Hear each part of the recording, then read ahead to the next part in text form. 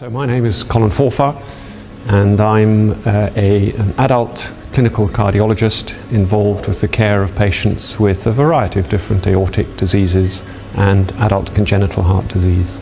So I think we've had an extremely interesting and informed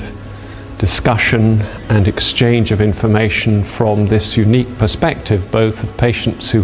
have the condition, feeding back on their experience and their questions and their concerns, and really the world authorities on the subject who've devoted their entire lives both to the care of patients with LDS and also, of course, to the management of the important elements of research that have underscored everything that we've learned over the last 10 years plus since this syndrome was described and defined. And I think they'll give a lot of new understanding which will point, as Hal Dietz mentioned in his talk, will point to the future